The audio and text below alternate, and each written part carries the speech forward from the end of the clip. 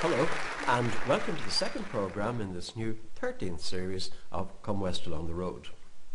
That was the County Clare fiddle player Mary Custy, originally from Toona near Ennis, but living on the west coast in Doolin at the time of that Pure Drop recording of January 1991.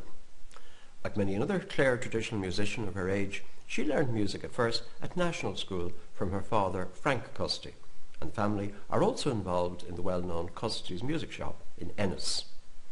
Mary is still playing in all kinds of ensembles and has had a band of her own, and is nowadays on the more explorative side of the traditional spectrum. The reels there were